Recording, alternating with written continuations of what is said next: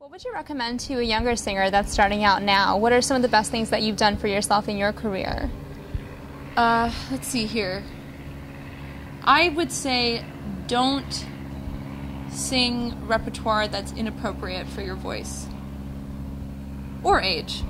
Sure, but really don't, it's so tempting. I am as much a culprit as anyone. I know Liz Howard had to definitely hold the reins because I just wanted to sing everything, and if I liked it, I just wanted to sing it.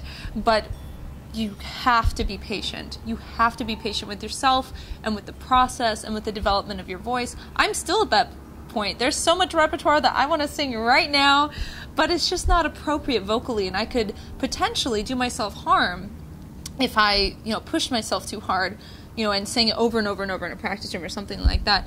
And so really just sing what you love, but be patient with your voice. Voice takes a long time to develop, especially, the lower the voice, the longer it takes to develop fully, and just enjoy the process too. You have to be able to enjoy the process because, like I said, most of our experience in a career is not on the stage. It's in the rehearsal room, it's in the practice room, it's working on things, and so you have to be able to enjoy that, because otherwise you're gonna drive yourself nuts. Just always wanting to be on the stage performing. It's not gonna happen as much, especially for a young singer. And so I think that's it. You gotta follow your gut, your instinct, and just enjoy it. Just enjoy the process. You don't have a young voice forever. Yeah.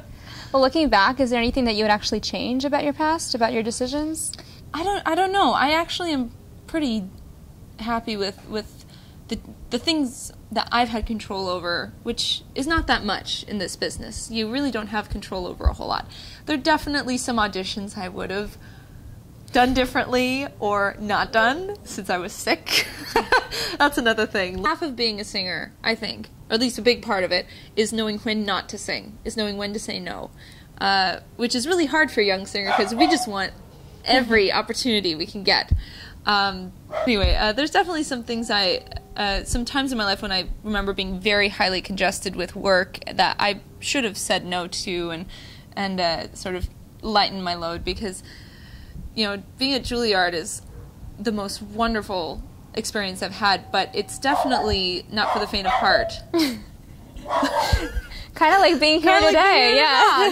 Anyway, and so it definitely is a lot of responsibility, and it was a challenge, and I'm so glad I did it. It was the best thing I could have done for myself, because it's really prepared me for anything.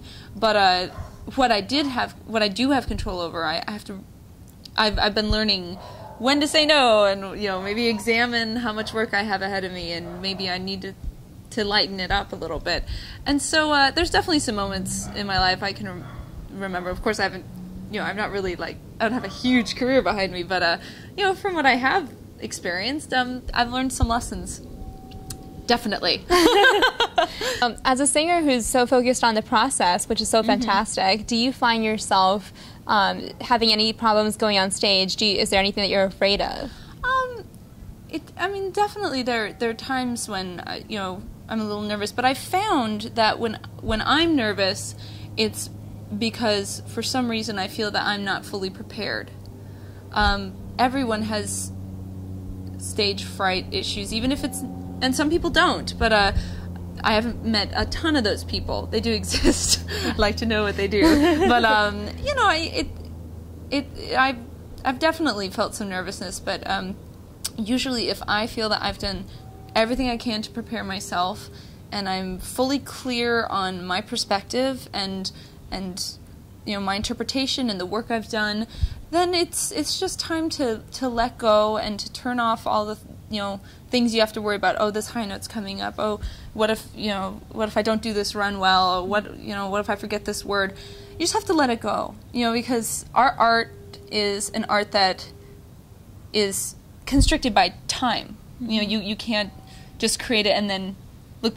Recordings exist, but it's not like a painting where you can, it's created and then it's its own thing, and you can see it, you can duplicate it physically.